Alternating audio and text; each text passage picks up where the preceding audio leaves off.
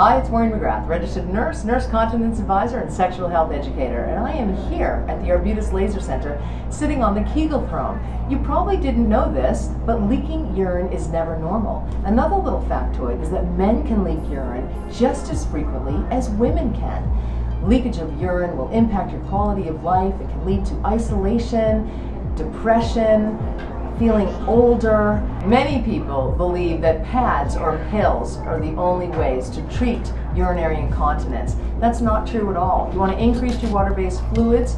You want to reduce bladder irritants like citrus fruits and teas and coffees and spicy foods. And you also may want to sit on my Kegel Throne or the BTL Emsella. This high-fem technology uses electromagnotherapy to treat leakage of urine. It improves blood flow and increases pelvic floor muscle strength to put an end to your leakage of urine. So no more pads. Newsflash, pads are not sexy, okay? They barely fit into a thong, and that's what you want to wear if you want to get back to the bedroom and have a little fun. So oftentimes people want to prescribe a medication and it may not even be indicated for your type of urinary incontinence. There are tremendous side effects with those medications like dry mouth and short-term memory loss, which increases your risk of falling, especially as you age.